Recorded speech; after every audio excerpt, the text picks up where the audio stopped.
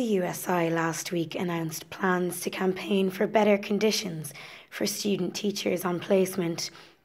Along with various trade unions, they are calling for student teachers to receive payment while on placement to cover expenses such as travel, materials and accommodation. We asked student teachers on the St. Patrick's campus what the main struggles are while on placement. We go out, we do 8 weeks of placement, that's 2 months. The teacher that we teach for the full day, and the teacher is still getting paid their full wage, and the student teachers don't get anything. We still have to pay for our transportation.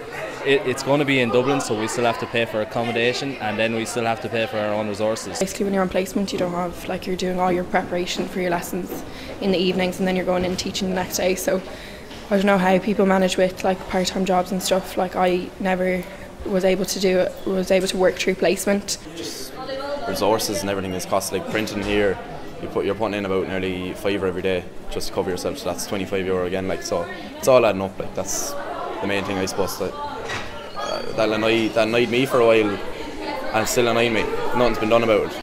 DCUSU, along with a number of other colleges, are highlighting the campaign and are asking student teachers to fill out an online survey.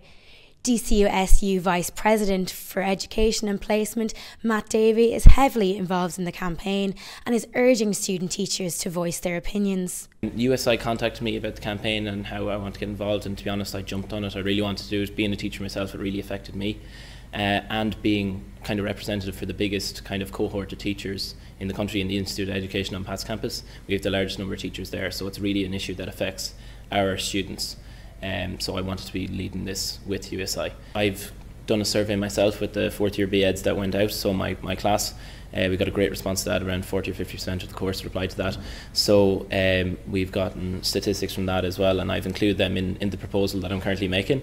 I'm not sure about the closing date for the USI one, but I presume it's going to be very, very similar information that I've already uncovered from my own survey that I did over the summer. So we're going to incorporate that into the proposal as well when we get the results from that. I'm not sure the closing date though. Colleen, Brady, DCUtv News.